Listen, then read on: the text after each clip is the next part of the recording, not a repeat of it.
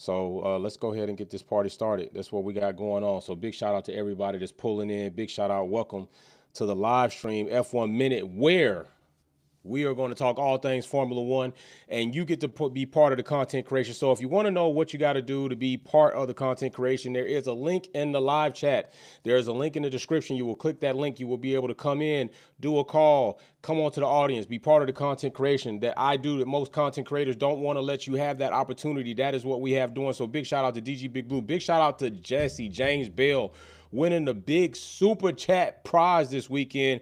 Big shout out to Racer X210, DG Big Blue, Navy, Uri, and Baraka in here as well. Yeah, oh yeah. I should be good now. We should be golden now. So hey, you already know what time it is. Y'all already know what time it is. I shouldn't even have to tell y'all. I shouldn't even have to tell y'all what time it is. Y'all should already be ready to go. Y'all should be ready to get this in. Make this thing have fun, do all of that good stuff. So let's stop playing around. Let's stop playing around and get this in, y'all. Let's make it happen. So who's gonna go up first? That's what I want to know. Who's coming in first? Because like I told you, this is not about me more than it is about you. All right. So if I sit up here and I'm talking the whole time, then it's gonna be short. You know, I'm gonna say what I gotta say. I done said plenty of what I've already had to say, and I'm gonna dip, and we'll just be waiting till the next time that we talk. So, well, who's getting in? Who's getting in? That's what I want to know. F1 Minute Live Show. Baraka, I should have known Baraka was going to hit top pop tall. I'll go do it again. What's going on? Baraka, my brother. Hey. First off, I know. Listen. Don't start that shit, man. Do not start that shit. I already know what you coming with, bro. No. Let's roll back a bit. You know. Go ahead. Hey, you my dog and all that. Yeah. Yeah, you reside in the state of Georgia, don't you? I do. But a few weeks back, I heard it was like, hook 'em, a lot of orange. Hook 'em. Right. Yeah. Now, for those who don't know, this past Saturday was SEC championship. Close game. It was a close game. Don't get me wrong. If there was a heart monitor, my heart rate was going through the roof. I bet. Again, you're my dog and all that, but I know. I got to do it again. I know. I got to. I know. How about them dogs, baby? Man. How about them dogs? Man, them Pomeranians bite your ankles real good, man. You know what I'm saying? They do what they gotta do, man. Them damn Chihuahuas is aggravating as hell, man. Hey man, you know what? I gotta give you some claps for that, man. They did their thing, man. It's the only loss we got on the record too, and it's the second loss from the same team. It's hard to be the team twice, and that was a dogfight game. But I don't know what's gonna happen going forward, man. It was a dog, and Georgia being home, that was crazy energy for real. Hey, listen, Atlanta's like our second home to us, even though we went. But welcome to the SEC, Texas. Thank you. I'm not gonna forget all the fans before the season started at Texas. All they wanted was bring me Georgia. That's all they said. Yeah, that's what we do. We want the top dog. We want the top dog. Hey, good, and that's great. That's all great and all that. But sometimes you're just coming into the conference though. Yeah, there's a hierarchy. There's a hierarchy in here. True. Yes, Alabama is going through their little slump. Right. But Tennessee, Georgia, Florida, Bama, Auburn. But don't act like Texas ain't been representing the SEC though, man. Texas has been representing well. Don't get me wrong. Texas has been representing well.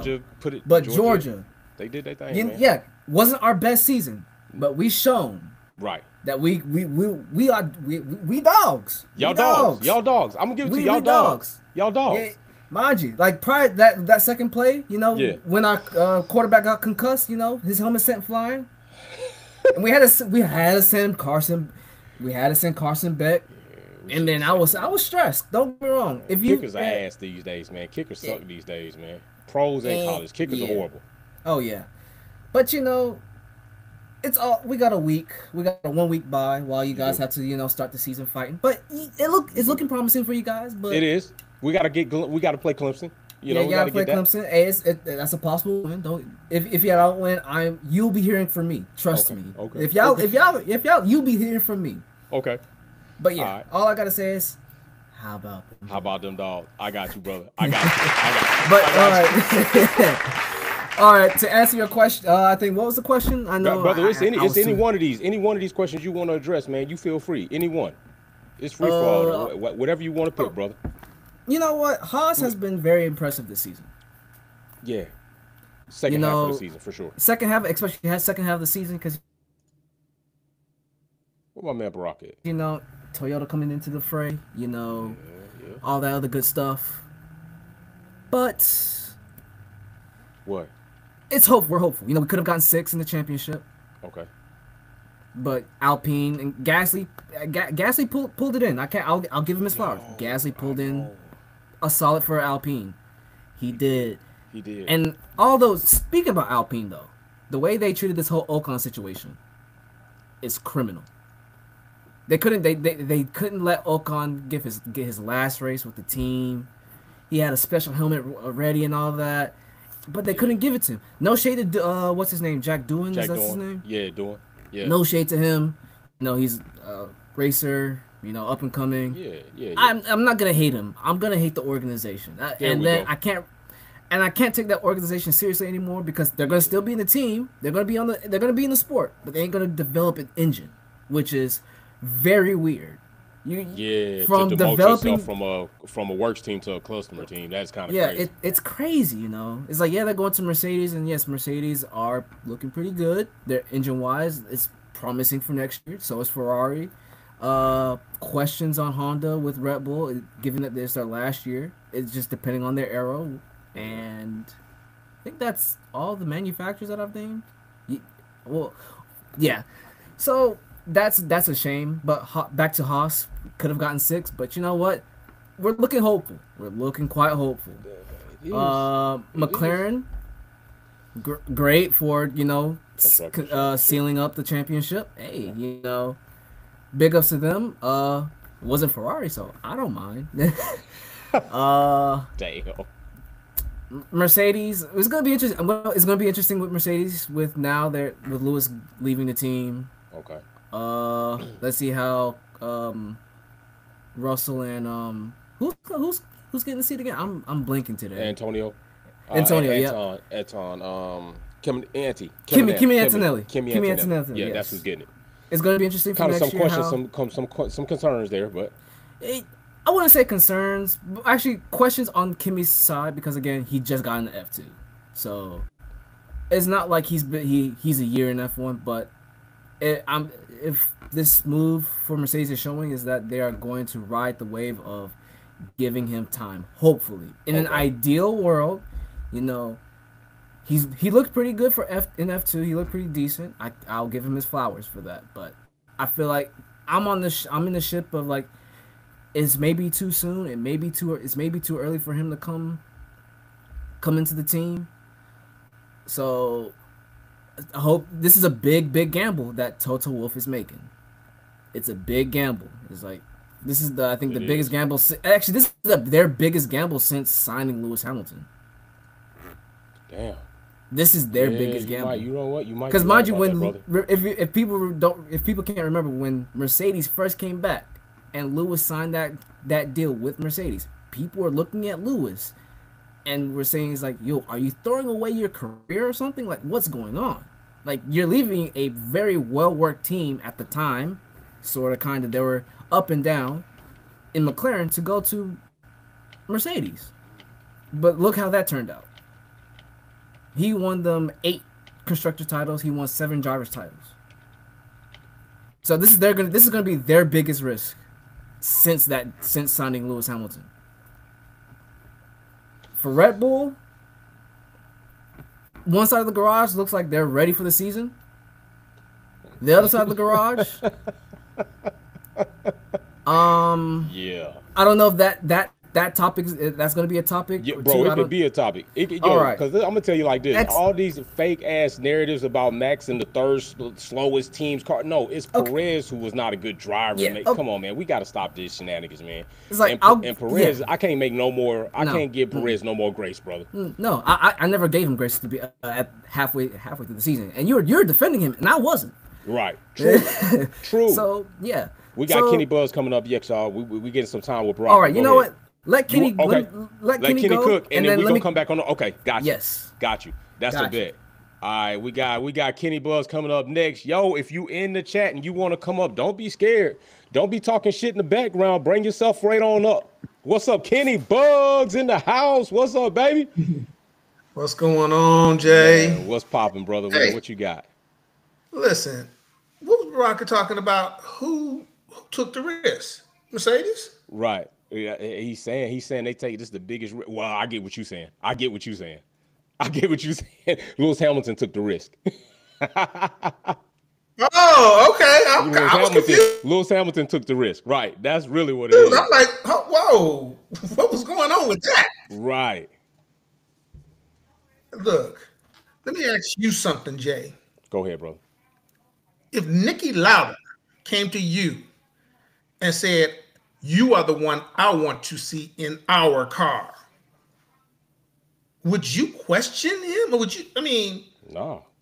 Would you doubt what he's telling you? Hell no. Not Nikki Lauda. Shit. Not that you would just automatically make that decision, because he took his time to make that decision. But I mean, it's something Nikki to be Lauda. Right. The consideration is heavily weighted when it comes from somebody like Nikki. You see what I'm saying? So, okay. Well, anyway, let go. I mean, I don't even know what the subject matter is, because I had to reboot all kinds of stuff. It could be whatever you want, brother. We talking about Ferrari. We talking about Max and his crashing out. We talking about Red Bull next season. Any one of those type, Ferrari, whatever you want to do, brother. Let's talk about Max. Let's talk about Max. As your famous quote is, "Bull in China shop." And his clowning. Is there any doubt in anybody's mind that he told Russell what Russell claimed he said? I'll run your ass into the wall. Not mine. Not mine. After the way he dropped his car on top of Lewis's. Give me a break. This dude is dangerous, and he's a clown. And anytime anybody tries to challenge him on the track, he can't handle it. He can't control himself, just like he can't control himself in front of the cameras. The same thing he does in front of the cameras is what he does on the track.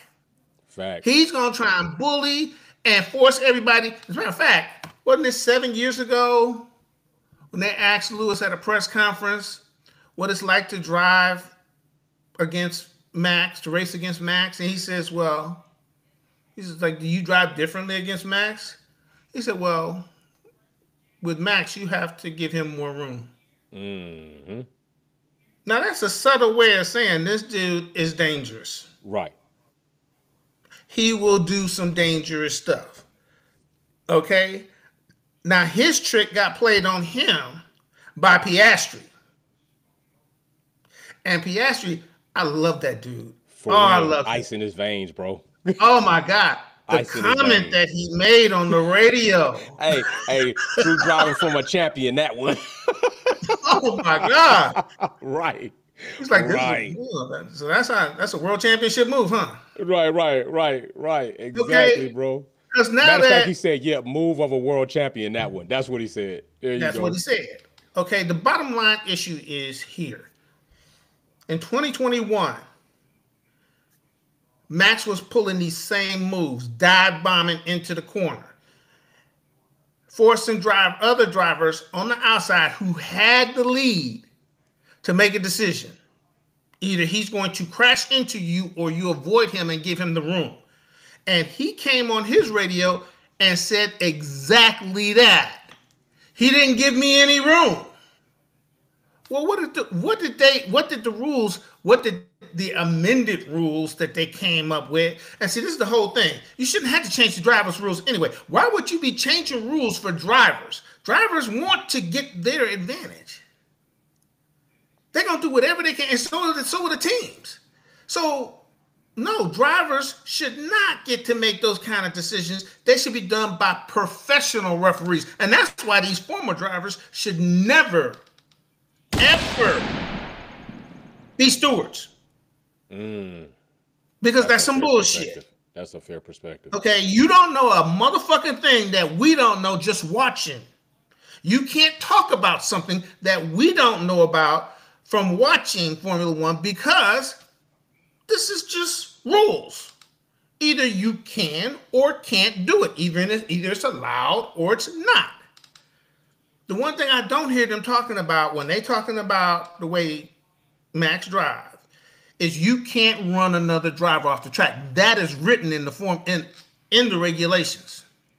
And now they've turned it into this questionable thing that, well, if you're on the inside, as long as you lead at the apex, you can run them off the court, run them off the track. Basically. So I heard one of the other drivers say, leading into this weekend, saying, okay, yeah, all right. Jensen Button. That's who it was. He's like, okay, that's fair and dandy when you're at in Abu Dhabi or at Coda, but what about when you're at Monaco, where there's nothing but walls? That's okay. Right. So if it's not okay in Monaco, why is it okay on these tracks with these open tracks? Right. Okay, these drivers have cornered themselves into stupidity with the way they want to interpret the rules. And it's just stupid.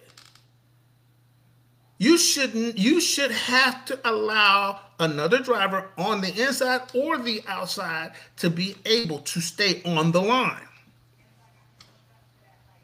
If you don't allow them to stay on the line, you force them off the track. It's that simple. It's that simple. I don't know how common sense this shit can be on top, past that. He said, all right, hold on, Kenny Bugs. We're going to let you keep cooking. We're going to let Uno get a shot. We're going to let Uno come in here. Kenny Bugs about to be cooking tonight. I can already tell. Appreciate you, Kenny Bugs. You got that, man. Hey, hey, don't go nowhere, though, bro. Make sure. No, I'm coming back. All right. That's a bet. We got Uno coming to the stage. Uno is up next. Uno, bro, what's the business, twin? What's popping with you? What's up? Man, what's going on, brother, man? Yeah, Am I coming clear? We got you, brother. Let's go. Yeah, well, what else? I see you. And I see you. There you go. What's popping? There you go. Unlocking and shocking and rocking. Let's go. Right. As you see what I just put there just a while ago, saying about the dynamic duo. Can't wait for next season, man. And Ferrari, wow.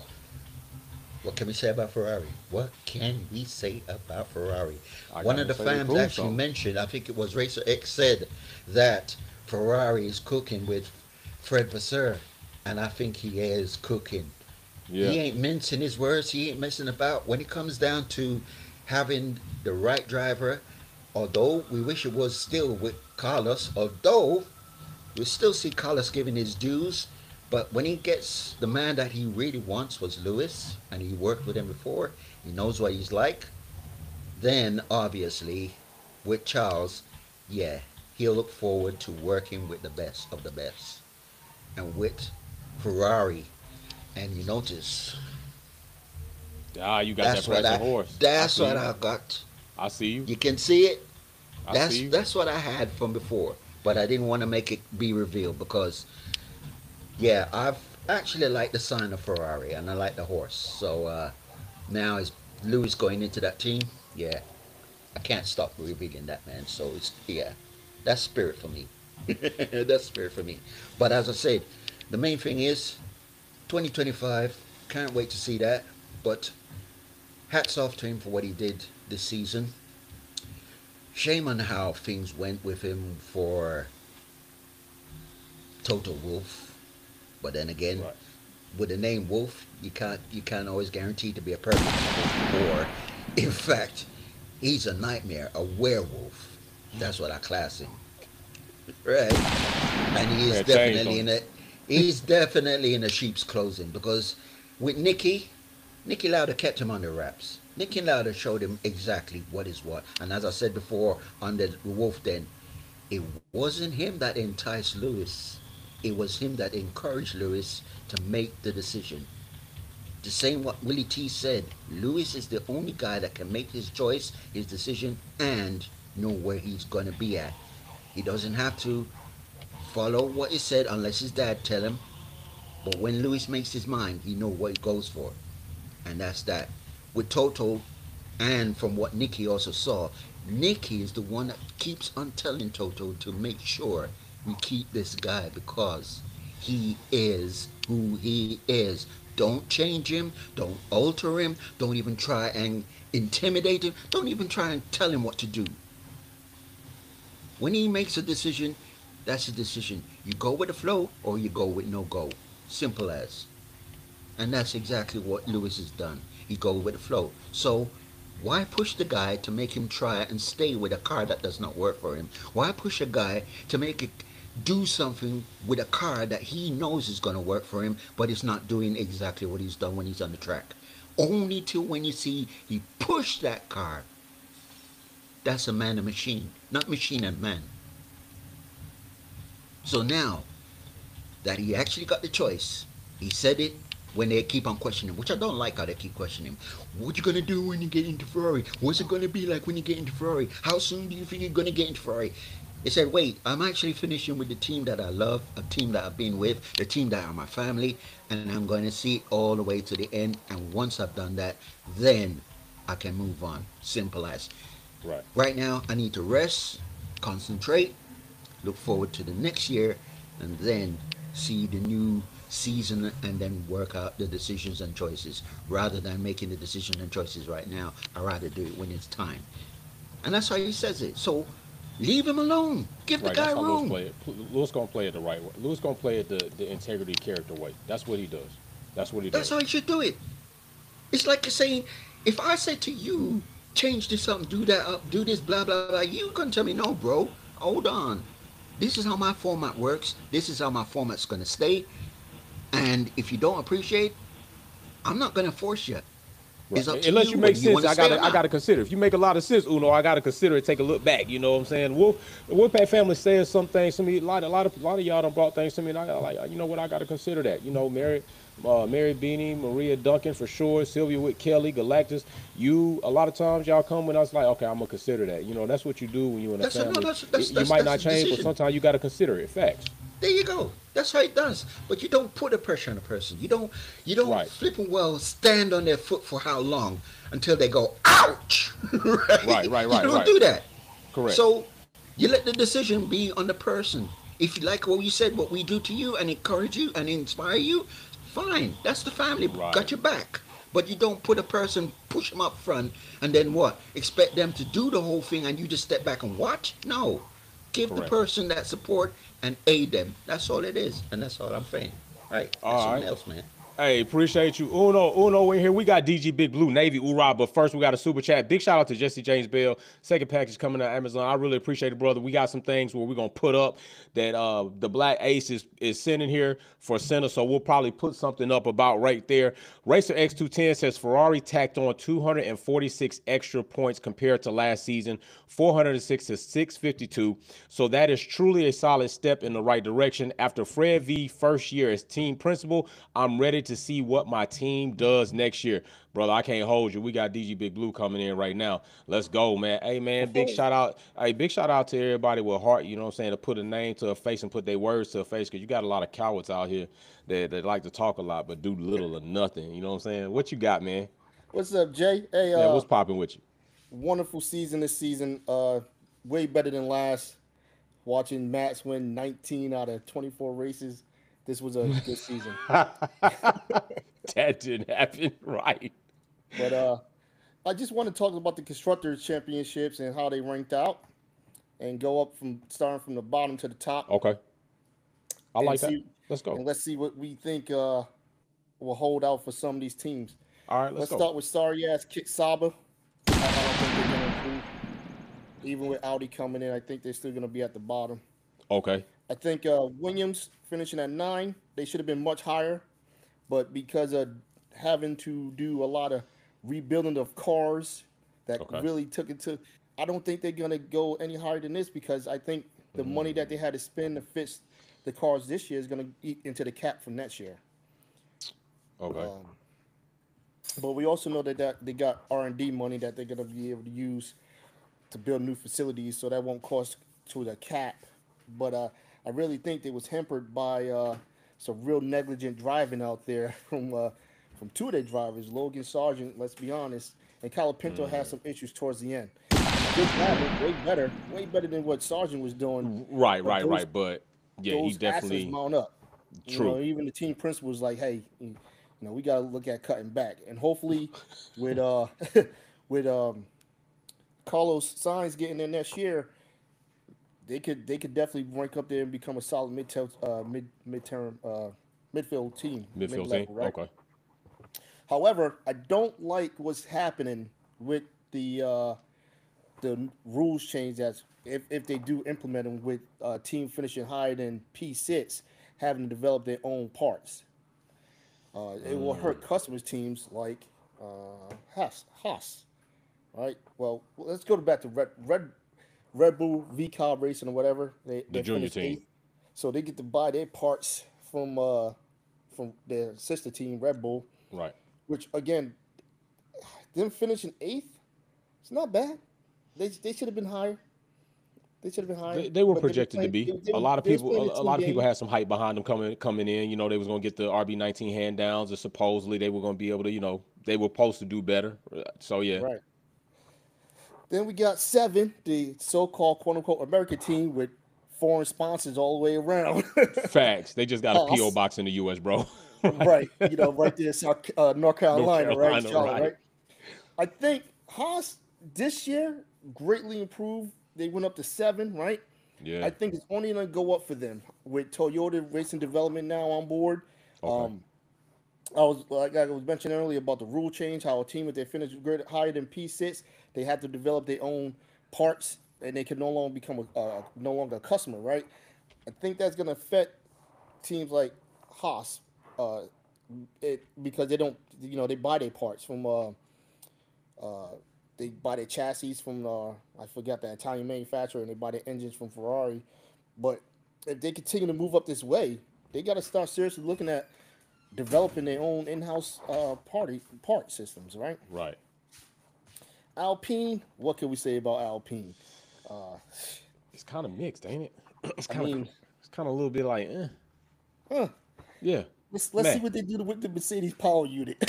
Right. They're taking a step down from a works team to a customer team. I think I will say this, surprisingly toward the end of the season looked kind of like they look formative. What's going on? What's going on right here? Like what might be happening? But to me, that's a blip right now. I got to see what happens next season. You feel me? So yeah.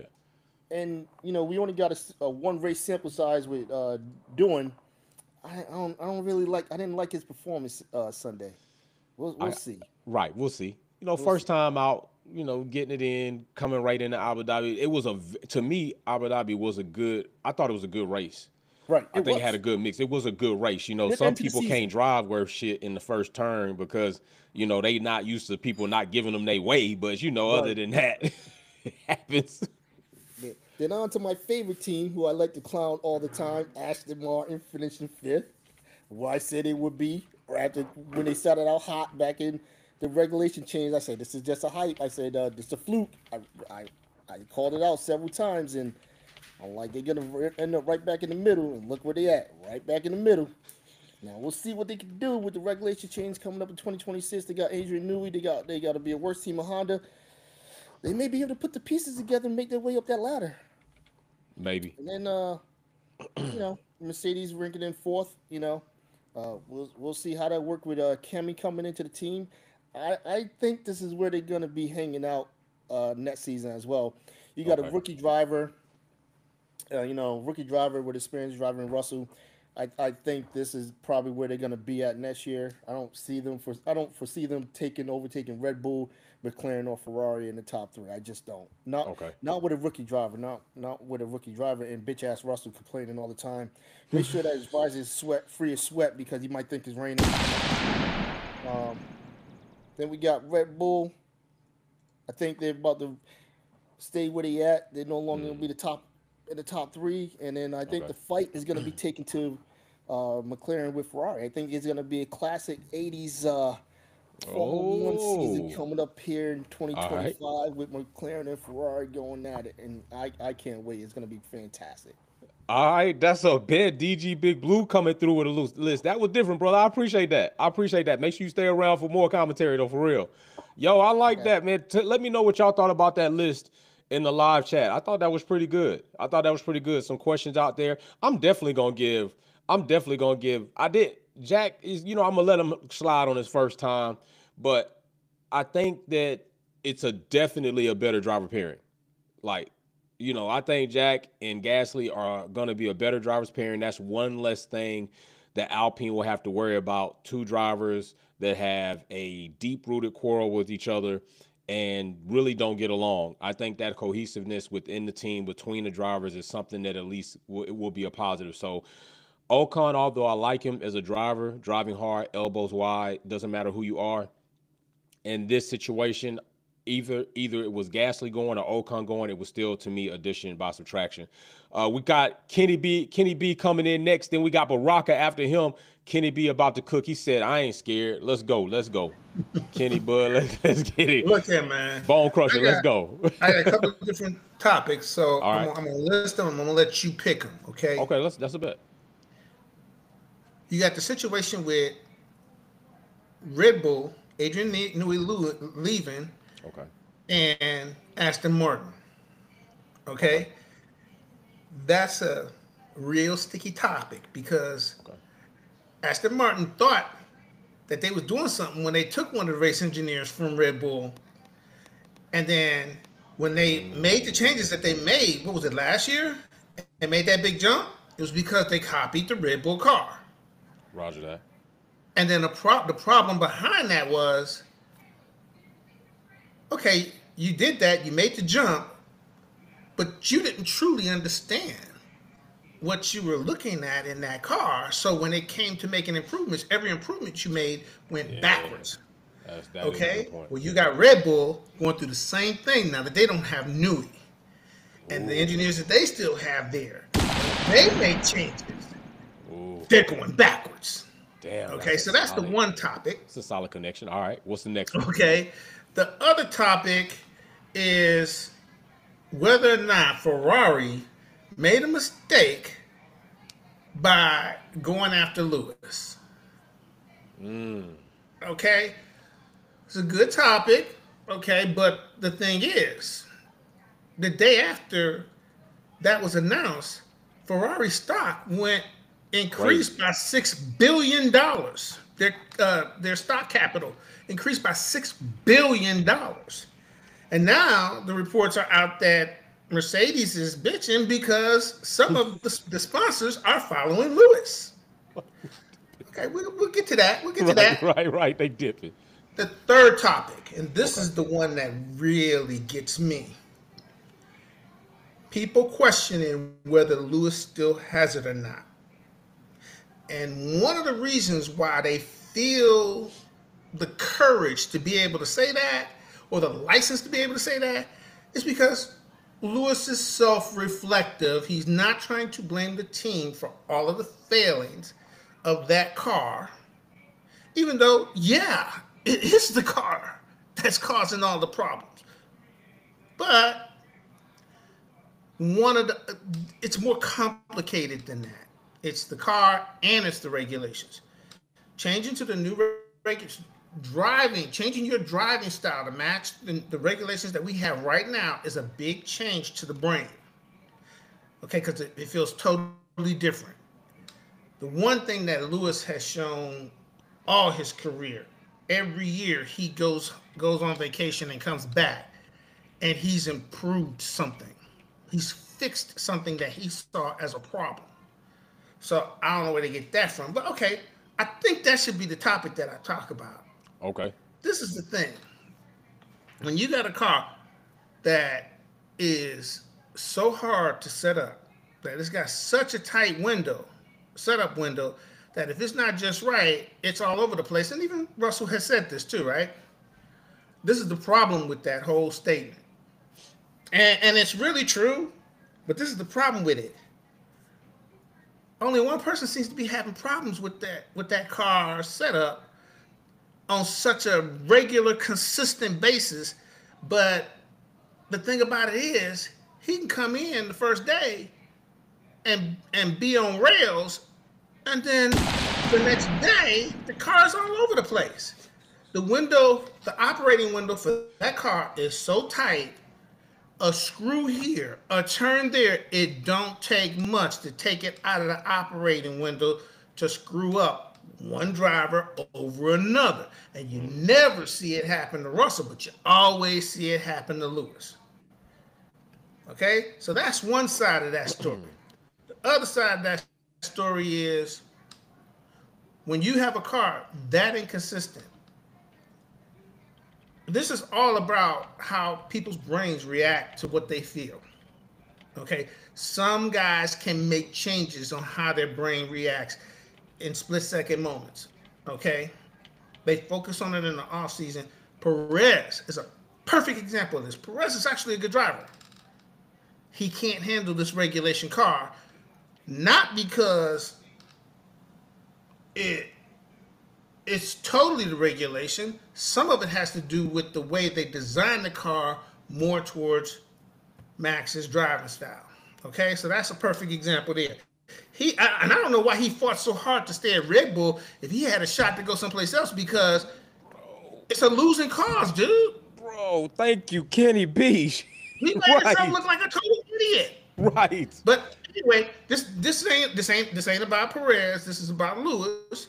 Okay, so what we got here is someone who's self-conscious, willing to make the changes in his driving style to a certain degree, okay? But these regulations really don't match his style. And if they keep introducing these small quirks into the car, like for the last 4 or 5 races, his spec has been different from Russell's. And he finally came out and said it. The two cars are different. Okay? Someone who drives on rails, on the edge, all the time, never makes mistakes. This is what all the other drivers always said about Lewis, right? All of a sudden, you start introducing all these little quirks that make the rear end slide out here, which make him lose grip in the front, understeer there, all this and all that. It becomes aggravating to a person who wants perfection. One example, look at how Max talk when his car ain't just right. Right. He acts a fucking fool. He be up there crying.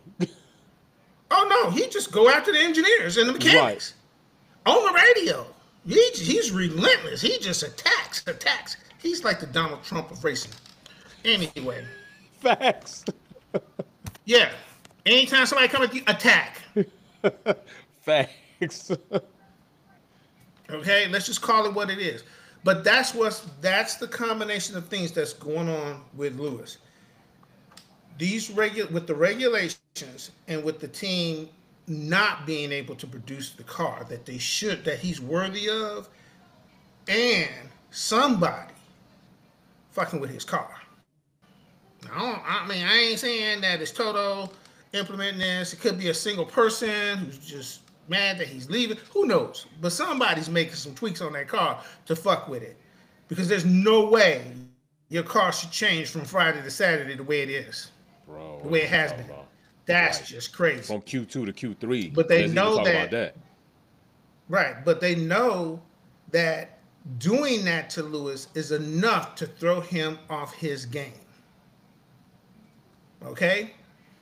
And they got the first hint of that from Rosberg in 2016, when he's changed his driving style and started pushing Lewis all over the track and crashing it, running him off the track and crashing and all that old crazy shit.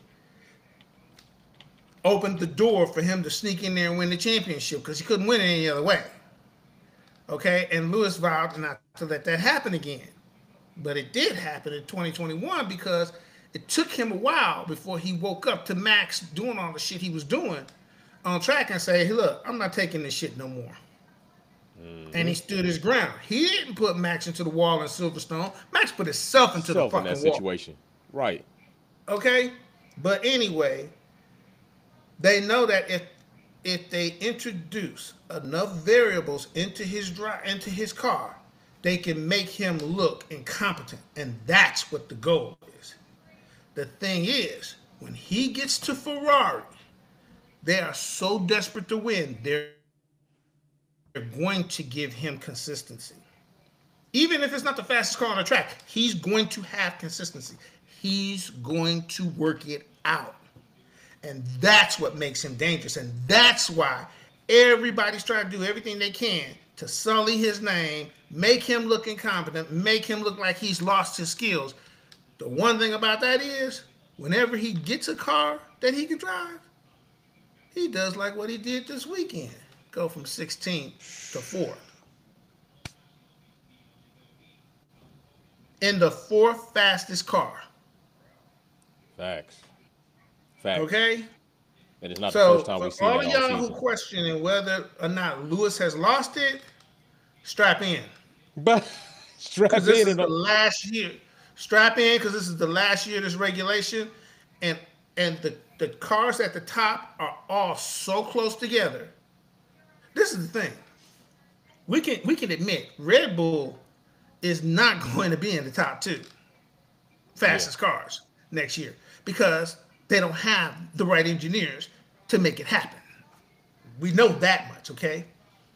We know that Aston Martin is not going to step up in the top 4 because Adrian Newey can't get involved until March. Is it March or May?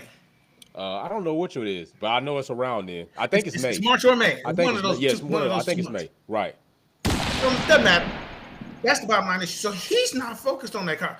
He's going to start helping them once he does come on board, get things right because that car is his design.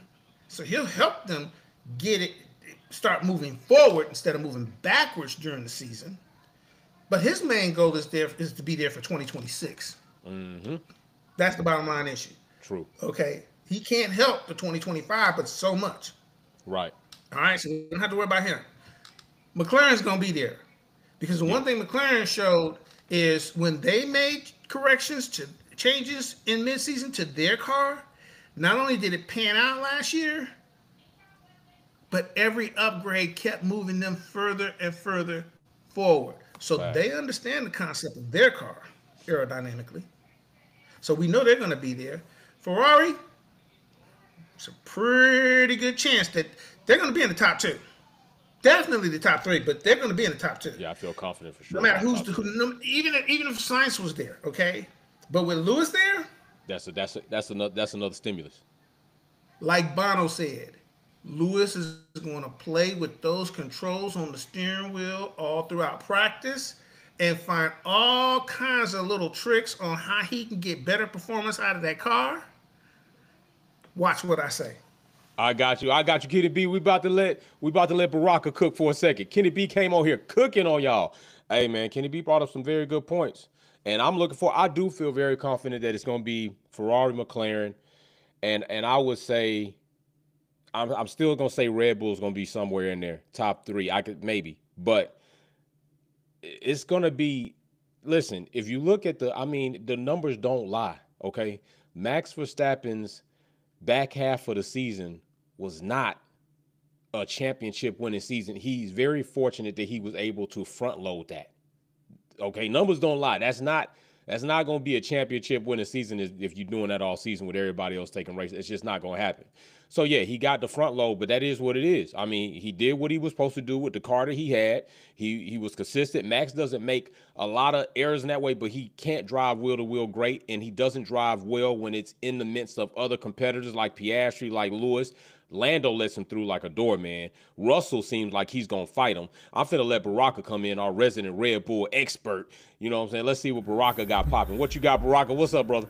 So on the topic of Red Bull, it's not even about Max. I think everyone knows that Max pretty much papered over the cracks on how that car was like, especially in the back half. He wasn't winning, but he was still putting it in high enough positions to get enough points. That said and done, that's his talent. Red Bull are at this point lucky to have him, because again, if we take it back to 2014 when I can't remember what year when he got into when he was 17. Yeah, it was pretty much Horner and Toto trying to, I want to say it was get 2015. 15. Horner and Toto were trying to trying to entice him to get to the back seat. and forth, right? And then I think Horner won it because he told him he would go ahead and put him in. Exactly. Right. Toro Rosso at that point in time, I believe. So now we're looking at, speaking about AlphaTauri or Toro Rosso at the time, formerly known as Minardi, we're looking at V-Card. They got 2 drivers that are, I believe, have a chance on making that second seat at Red Bull theirs.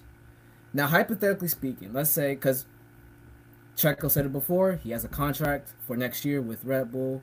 I'm not mad at Checo for saying that. No one should be mad. It's true. He has a contract with Red Bull for next year. Hypothetically speaking, for him to lose that seat, they have to buy him out that contract. So let's talk about it. Hypothetically speaking, earlier in the week I was gun ho. Yuki should. No matter what, Lawson doesn't deserve it. But then I took a step back, took off my rose-tinted glasses for a minute, and said, I can't lie. Okay. Yuki or Lawson, they both have a fighting chance, or has a conversation on why they should be in that Red Bull second seat. Okay, now, I want to hear hear a brief portion of the conversation for both. Yes. So so we're gonna start with the safe option, which is obviously Yuki. It's his 4th season, so he's gotten that experience in the Formula 1 car, and in all those 4 seasons, you could say that each season he's matured a bit more. The Yuki that we know now and the Yuki in 2021 are vastly different Yukis. Yeah, that 2021 Yuki would show itself every now and then. Kind of showed itself if you're watching the race yesterday. He was very he's very passionate. Yeah, he's very passionate, which is a good thing. I think it's a very good thing. And then also with every teammate he's been giving, he's outperformed them. True. He's outperformed. We look at Nick DeVries. Hey, Danny Rick. At some point, Pierre Gasly was getting a run for his money with Yuki, especially I think he was teammates with Yuki for 2 years, I believe. Pierre, and I think first year, of course, Gasly had that sweat, but as the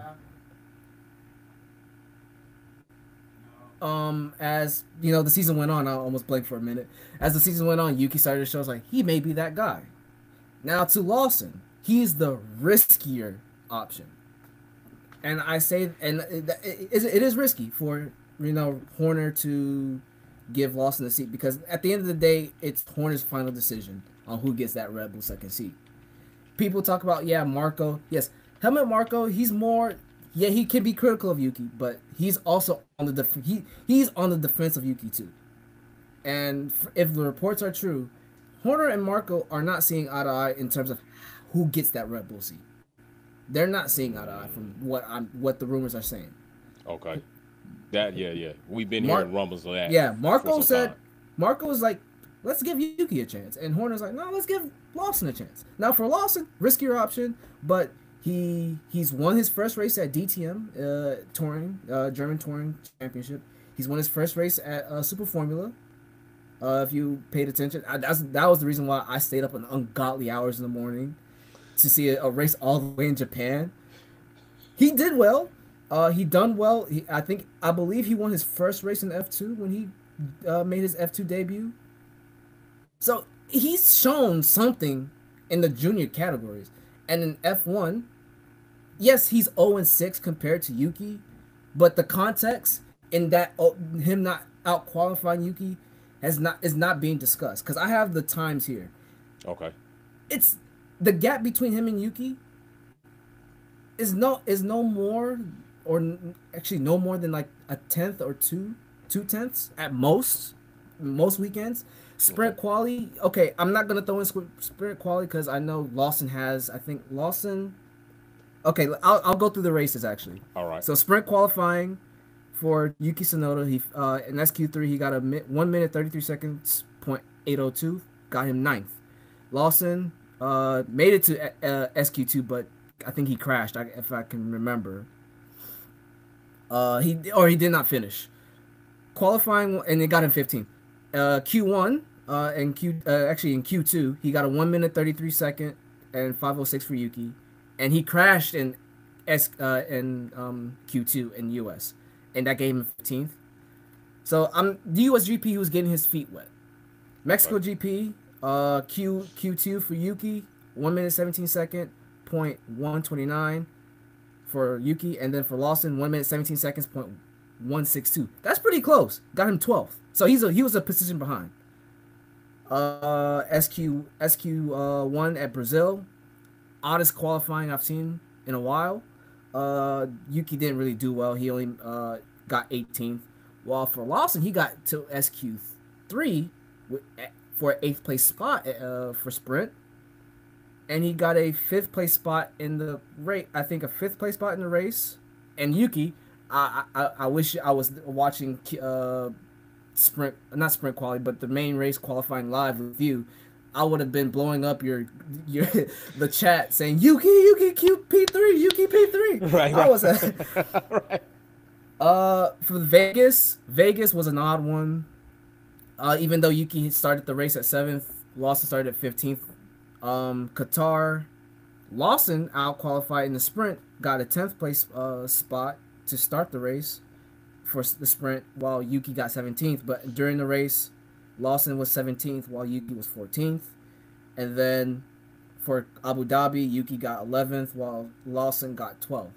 So for Horner's case, mind you, he had no testing with this car. They just dumped him into the deep end. And he's shown in qualifying, he's shown it's like you can get pretty close by 10th to compared to Sergio, who's getting knocked out in Q1, while Max is dragging that car to Q3 at lot. So Horner's like, okay, yeah, why not Lawson? He's shown that he's can qualify pretty good, get close to his teammate, unlike the driver we actually employ. He can't even sniff a 5th place spot while Max is getting 4th or 3rd in qualifying. So those are the two options. So I'm not gonna say there's no wrong answer. It's just there's the safe bet and the most riskier bet.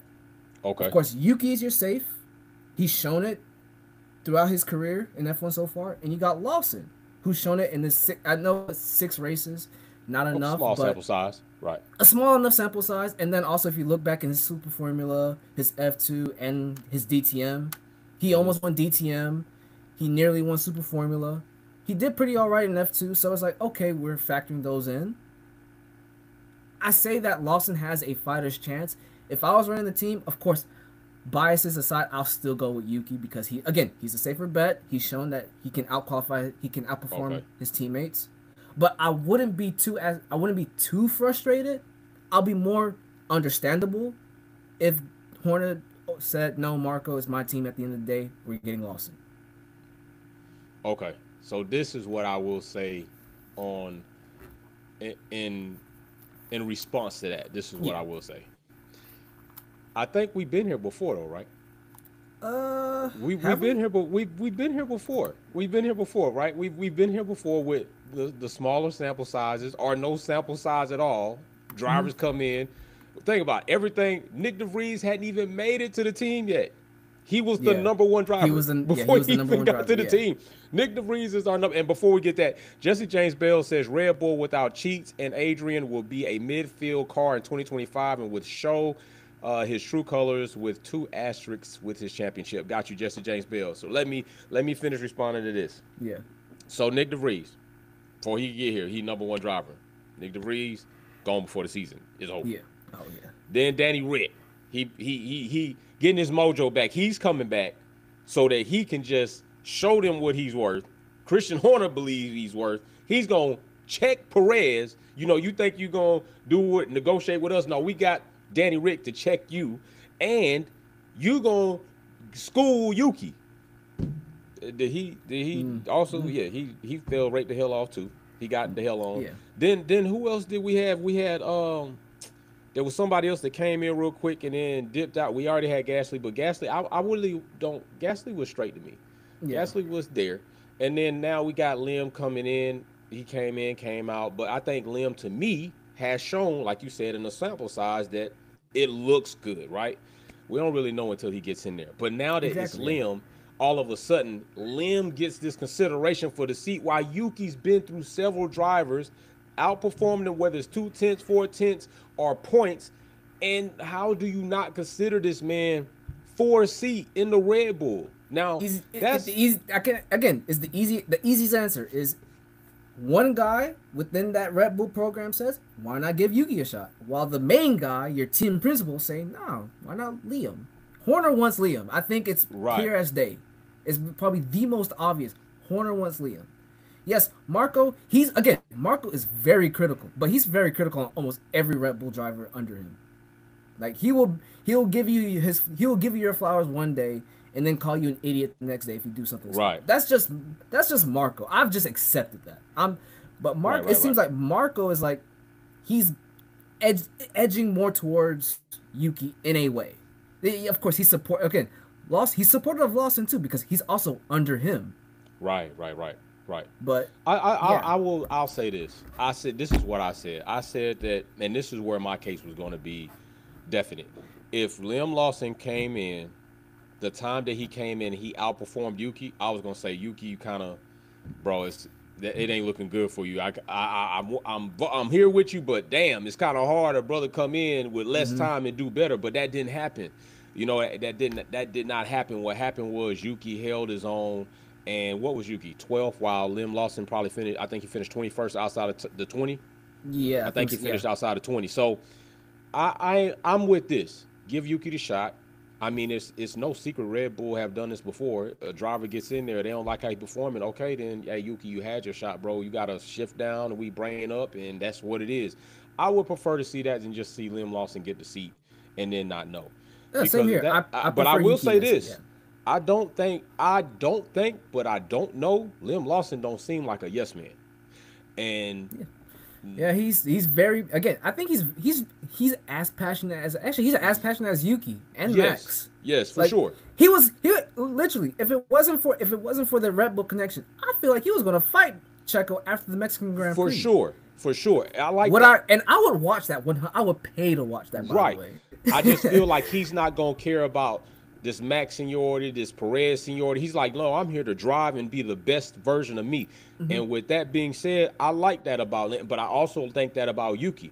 Only thing is, I think Yuki is a bit more somebody who they're like, man, we don't know if Yuki gonna listen to us over this radio. Liam Lawson seemed like he'll take that order. Yuki don't seem like he might not take that order, bro. I think in response to that, because look, Yuki has every right to act that way. He's been in the sport for 4 years. Yeah. Liam has been he's been in the sport for 6 races. Right. Of course he's gonna. And again, now this is the athlete side of me talking. They're gonna have an ego. If an athlete with no ego, you're very, very talented and you're humble in a way, or you're just or you're very delusional or something. That's it. Right. That's true. So Yuki should have an ego if he goes to that race. He should. Facts. And they should expect that. And I feel like they should expect that with Liam, because we have a 6 race sample size, which he has shown his ego. Yeah, he doesn't show he got some dog in him, bro. He doesn't show he got some dog in him. He got some dog in him. Yeah. Damn. He got some dog in him. So definitely. Again, if I'm running Red Bull, if I woke up in Christian Horner's body for one day, I would personally give Yuki the seat, give him a good enough window for, because of course there's going to be an adjustment period, and if it works out, keep him. If it doesn't, we gotta and if Liam does well while Yuki's with the main team, and Yuki doesn't do well, we'll just do the typical Red Bull thing and just do a little swap. Right. Bringing you down and bringing us up. That happens. Yeah, it happens. So, again, that's why I say it's like there's no quote-unquote wrong answer. It's just which one is this. You just got the safe one, that you could probably rely on more, and the risky one, which is going to be a huge gamble and I think a big investment too. And I'm guessing for Horner, he's factoring Honda. I think with Yuki is the Honda factor. The connection. After next season, they're jumping ship to Aston Martin. They jumping, right, exactly. They're going to Aston. Horner is looking like, what's the point of giving him a seat if Honda's going to jump ship? Honda's going to be and they're going to try to entice him to go race with them. So I think that's where Horner's coming from. Okay. But from what Yuki has been expressing, he wants to be in that seat. With or without Honda. I think with or without Honda in a way. I could agree with that. So, I could agree with that. There's a lot of factors in play with this whole situation. It's very this seat has been very political. Yeah, it's a lot of political. It's a lot of backstage politics that we don't know about. We're just don't exist in the sport. Yeah, exactly. These lame-os say don't exist in the sport, right? There's a lot of backstage politics going on that we know at least 5% out of the entire 100. I agree. True. And I've listed what the 5% that we were given. Right. Just to so we don't know the 95% that actually goes on. So true.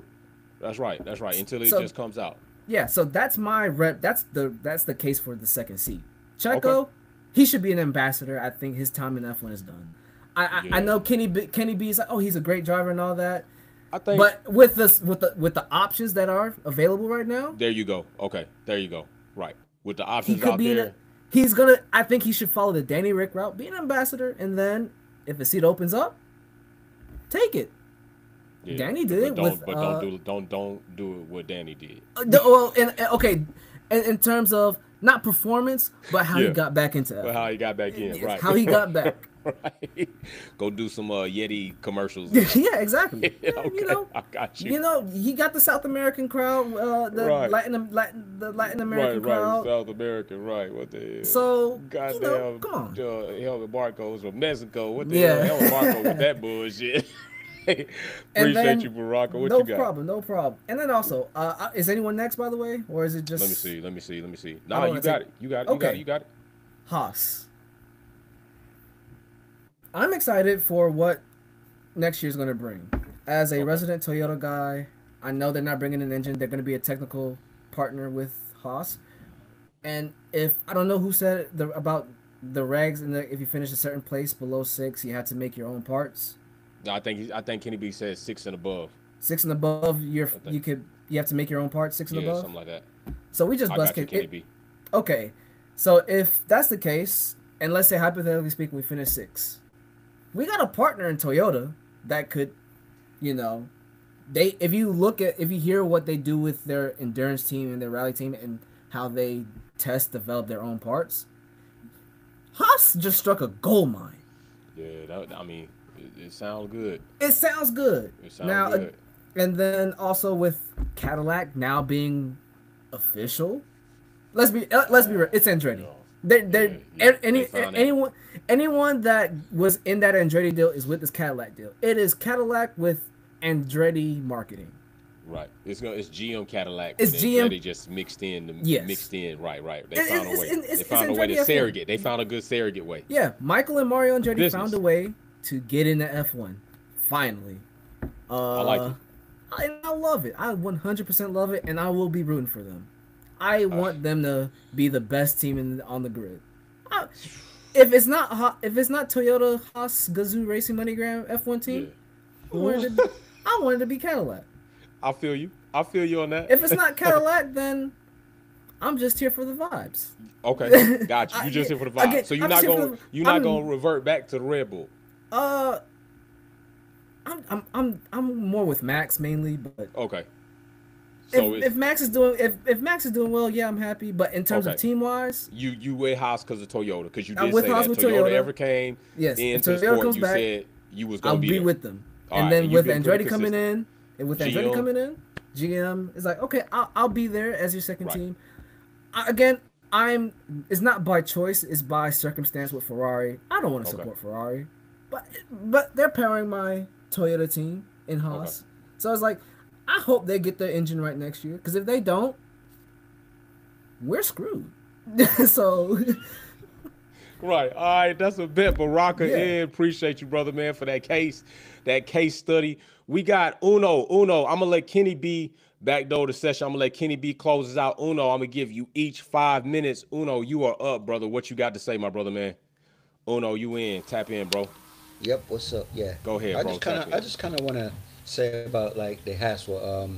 Baraka just hit on that as well because yeah, they look fiery, man. They look really fiery. And yeah, plus, they did. Although Hulk, I think he did messed up. Didn't he? Crashed out, and then Magnuson also did the same, didn't they? They were doing quite well, really doing quite well.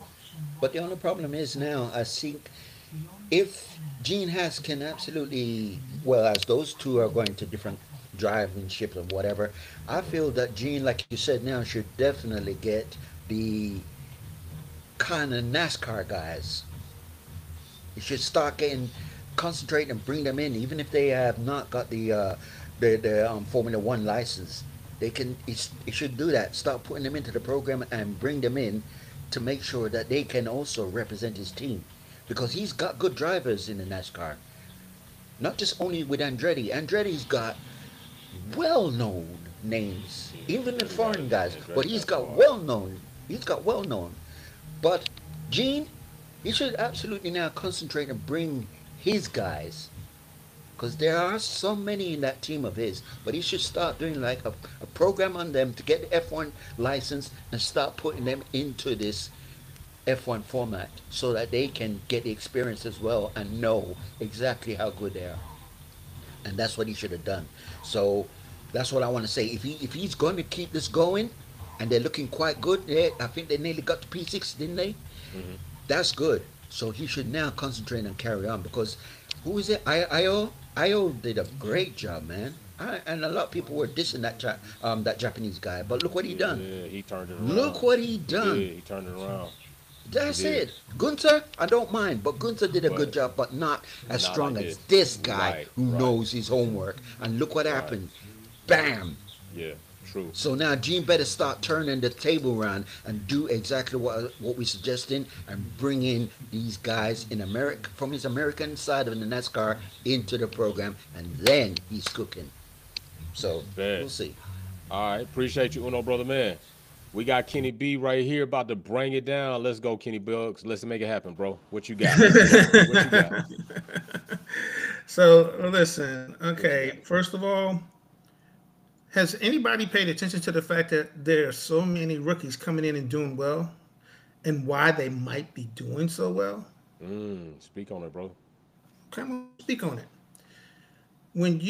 Back in the day, drivers didn't just drive Formula One. They drove Formula One, they drove IndyCar, they drove GT, they drove World Endurance. They did it all, okay? And the advantage that they gave them is they could not focus their brains on just one driving style.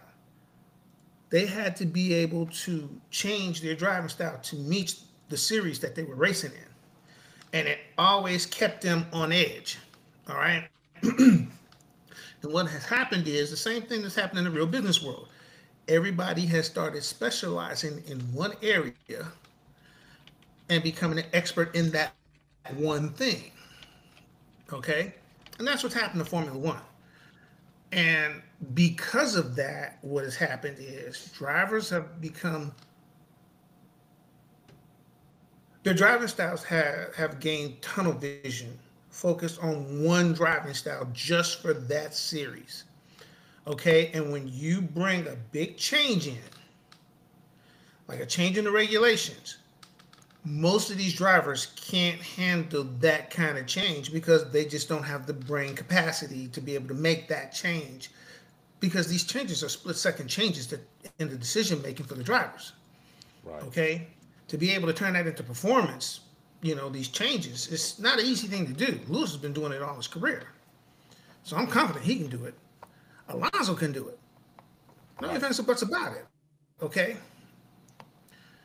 All these other guys, they haven't spent the amount of time in Formula One to get so focused and so zoned in on this driving style that when this regulation came in, a lot of them can handle that change. The younger drivers can. Well, now you got these Formula 2 drivers coming stepping up, and there's no change for them to make in their head.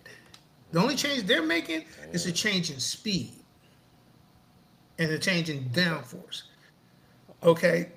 So that gives them an advantage over the veteran drivers who are fighting their old habits.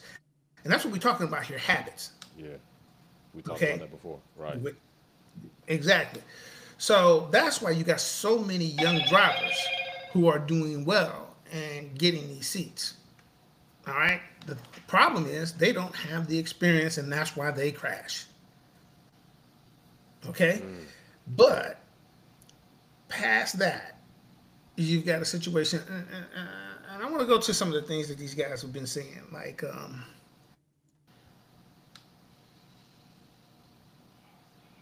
Lando. First of all, Lando's a fanboy. He's a Max Verstappen fanboy. And for years, I was like, what the fuck? Why do they just let this dude come pass them by with no challenge?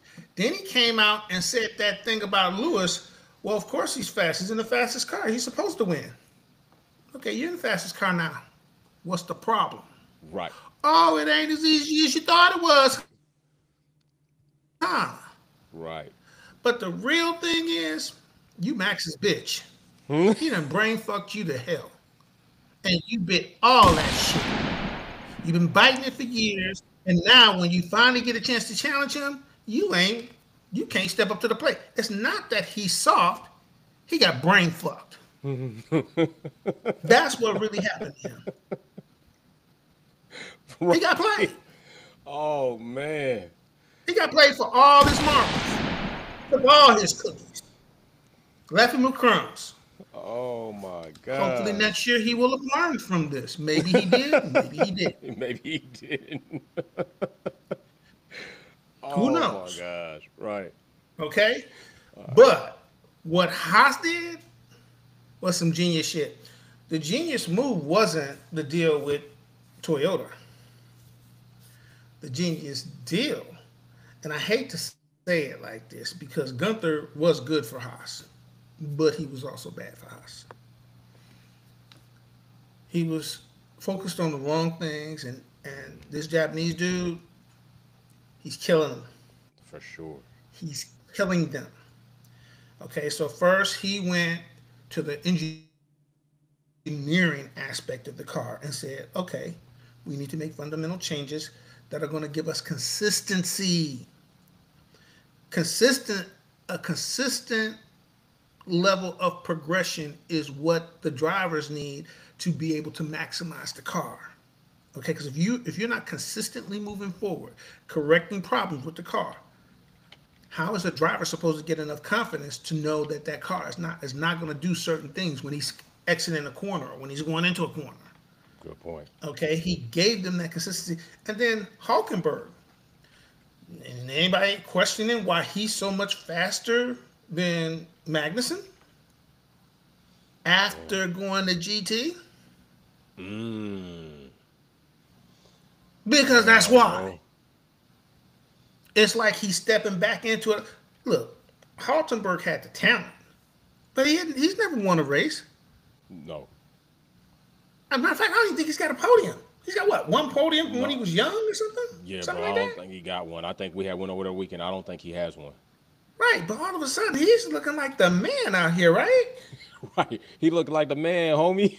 Right. Two things. His stint away from Formula One and having you drive in different series and being able to unprogram bad habits. Okay. And when you get the next chance, now it's a totally new regulation. You stepping back into it. You don't bring your bad habits that you had before with you, which were small, little small, tiny things that left him behind the other drivers. But he's able to start new like he's a rookie in his brain. In his brain. Good point. You see what I'm saying? Fair point. So that's why he was so much better than Magnussen. All right. You get when you're driving these twitchy cars, you get to a point where you expect these glitches going in and out of the turns, and you back off a little bit to try and compensate for that. And all of a sudden, you start getting a car that's more consistent. Well, it takes you a while to get back on the edge. You see what I'm saying? So that's what's going on with them. But that's what makes the deal with Toyota damn near criminal, because they get the Ferrari engine, they get the Ferrari suspension, rear suspension. Right. And they get all of this engineering expertise from Toyota without the headaches of Toyota trying to tell them what to do. Yeah. And they get to use Toyota's wind tunnel and facilities. Bro. Yeah, that's a killer move, dude. It's looking right. It's looking nice. Good for them. It's looking nice. Good for them. It's looking good for them. Okay. It is. It is. But finally, what you got? This is the real masterclass. The real masterclass. This is why everybody hates Lewis so much. One of the reasons why. There's a good chance Lewis is going to be one of the sponsors on the Formula One car with his new tequila. Damn, bro. That'd be crazy. And Puma and Hilfiger and some of the other sponsors are sticking with him because he makes them that much money.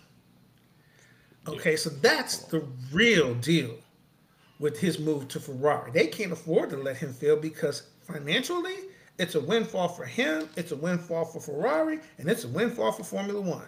I keep telling everybody Drive to Survive is not the reason Formula One got so popular. It's Lewis.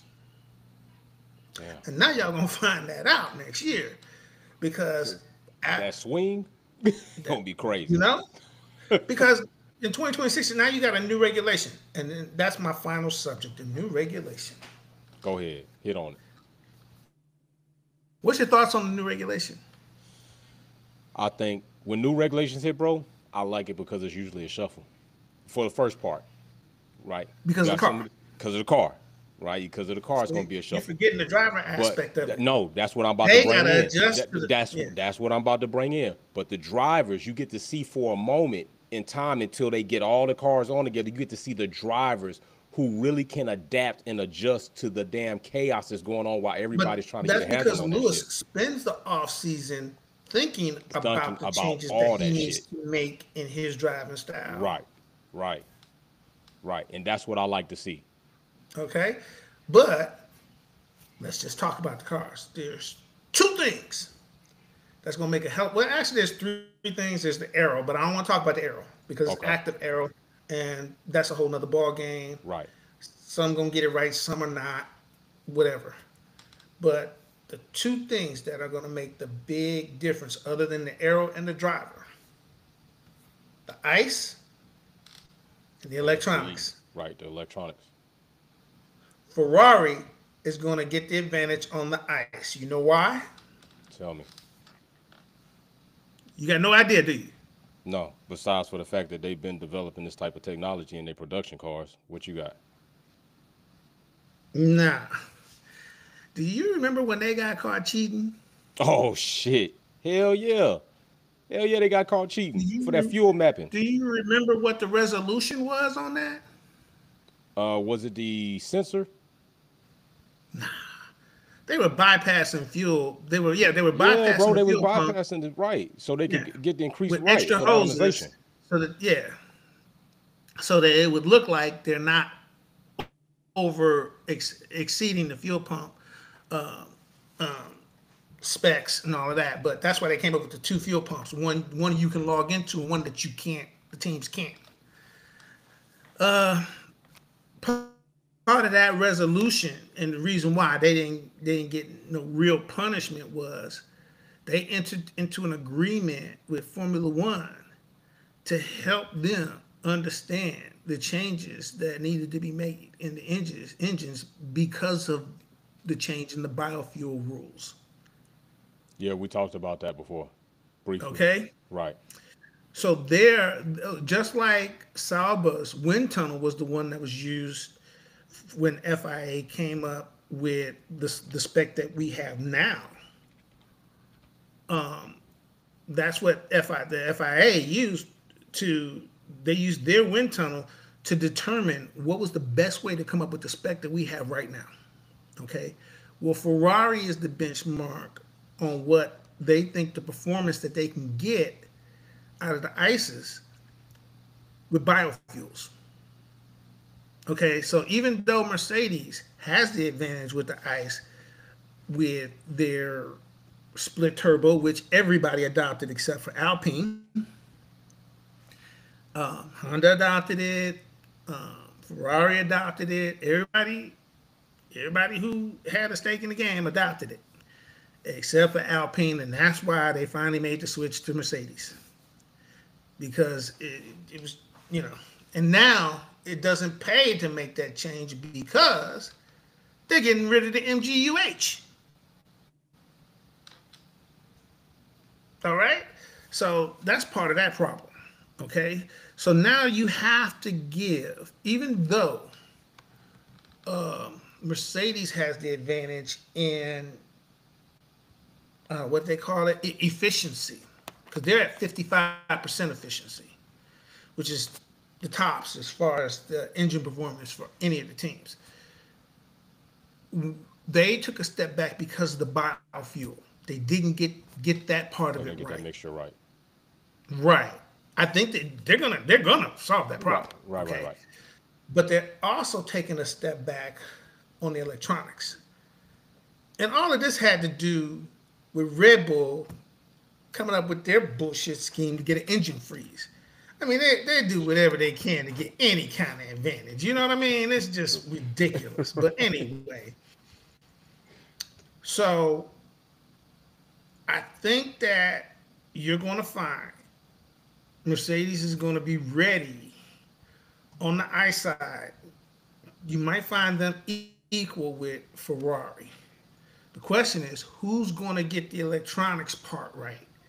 Because now you're going up to, 300 kilowatts, 350 kilowatts, from 160 to 350 kilowatts from the electronics, from the battery.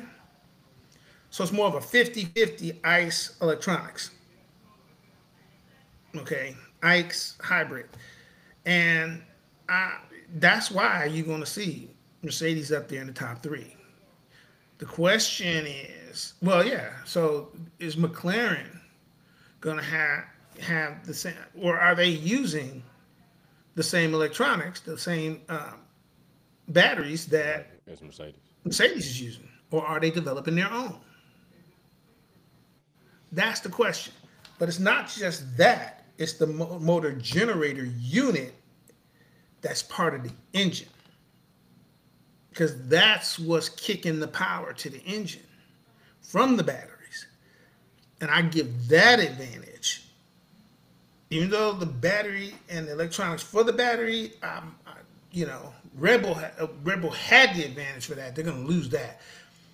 But the motor generator unit that's built into the engine, I give that advantage to Mercedes because they have proven they can get that right. Yeah, that's true.